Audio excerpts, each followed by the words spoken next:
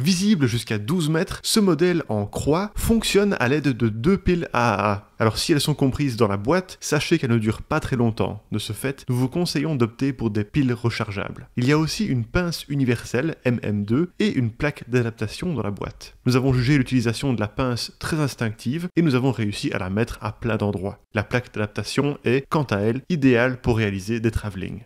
Ce modèle est le plus facile à utiliser parmi tous ceux que nous avons testés. Il faut simplement ouvrir le cache pour l'activer et fermer le cache pour l'éteindre. Ça le rend idéal pour les bricoleurs occasionnels. Nous avons noté qu'il se mettait bel et bien à niveau de façon automatique. La marque renseigne que ce processus peut prendre jusqu'à 6 secondes maximum. Dans les faits, ça ne nous a pas paru trop long. À ce prix, il ne faut pas s'attendre à avoir des options supplémentaires et aucun mode manuel n'est présent. En termes de visibilité, nous avons été satisfaits par les résultats obtenus en intérieur dans une pièce éclairée normalement. À 5 mètres, le trait était toujours visible et mesurait environ 2 mm d'épaisseur. Les résultats se sont révélés moins bons en pleine lumière sur un mur coloré, mais la visibilité a été bonne à distance plus proche sur un mur blanc. L'utilisation d'un niveau laser en croix est plus limitée qu'un modèle à 3 lignes allant à 360 degrés. Dans ce cas-ci, l'ouverture horizontale est de 85 degrés et l'ouverture verticale est de 65 degrés. Cependant, pour un usage domestique occasionnel, ça nous semble suffisant. D'autant plus qu'il est possible de l'installer sur un trépied à l'aide du filetage d'1/4 pouce. Pour résumer, ce niveau laser en croix est le compagnon idéal des bricoleurs voulant un petit modèle fonctionnel et pratique. Très simple d'utilisation, il vient même avec une pince universelle MM2.